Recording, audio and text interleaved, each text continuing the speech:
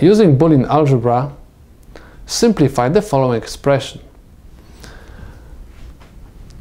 Anytime you are going to have a problem like this, try to factorize first two variables, if this is possible. So let's take a look. We have a naught and c naught in these two terms. That's why I'm going to factorize a naught and c naught. Inside of the parentheses, I'm going to leave b naught or b. I factorize these two.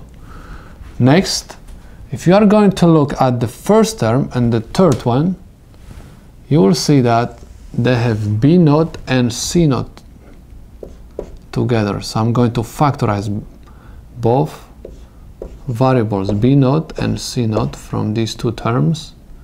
And inside of the parentheses, I'm going to have a naught or a.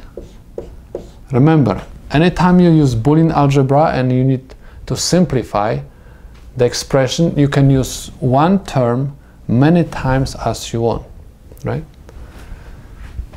As you need, I suppose to say. Or, now I have common variables in these two terms, which are BC. And inside of the parentheses, I'm going to have a naught or a. And again, I can use again ABC because I have AB over here. And my common variables are AB. And inside of the parentheses, I'm going to have C naught or C.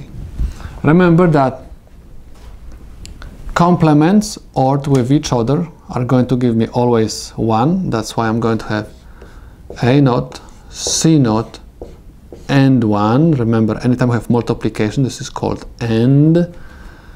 And we have OR, b naught, c naught, and 1, or bc and 1, or ab and 1.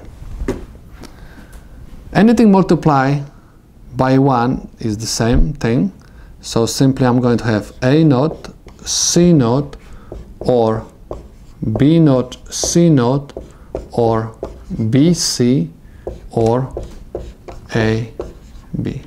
Let's take a look what we can factorize in this case. I can factorize b from these two terms. I'm going to have a naught, c naught, or b naught, c naught, or b, and I'm going to have c or a. Now let's take a look. A naught, c naught, and c or a, they are complements. Someone is going to ask, how come? You have to remember the Morgan's theorem, which says a naught, c naught is equal to a or c naught, right?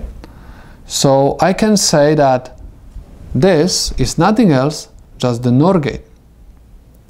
This is OR gate. So these two terms are complements. That's why I'm going to use complement absorption theorem, which says that anytime I have complements and one of them is AND with something else, that complement is going to drop out. So take a look what I'm going to have. I'm going to have a naught, c naught, or b naught, c naught, or b. Again, I'm going to use complement absorption theorem, which says, again, when I have complements and one of them is ended with something else, is going to be drop out. That one which is ended with something else is going to be drop out. So I'm going to have a naught, c naught, or c naught, or B. Now, take a look what we have over here. I have C naught.